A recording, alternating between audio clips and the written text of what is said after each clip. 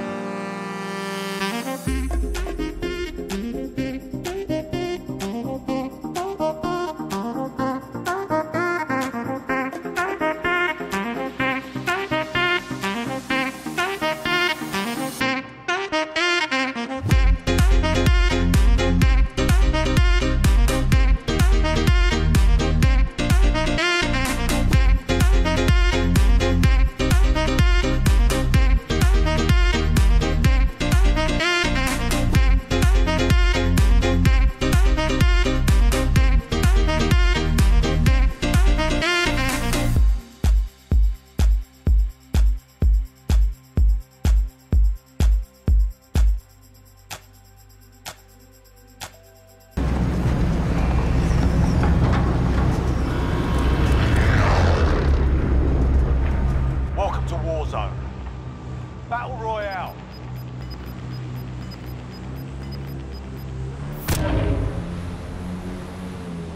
Use your TAC map and choose when to deploy from the aircraft. The white circle on your TAC map shows where the gas closes in. The timer shows how long you have before that happens.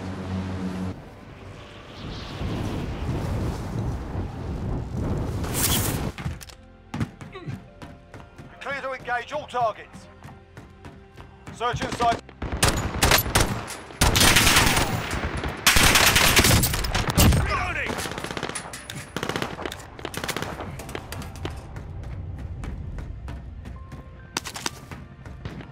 searching the building until you find a better weapon. Good work. Red dots on the map show the location of nearby enemies. Well done. The upper right part of your HUD shows how many enemies remain. Now hunt them down.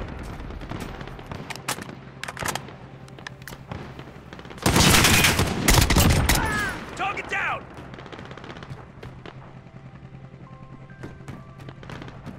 Place!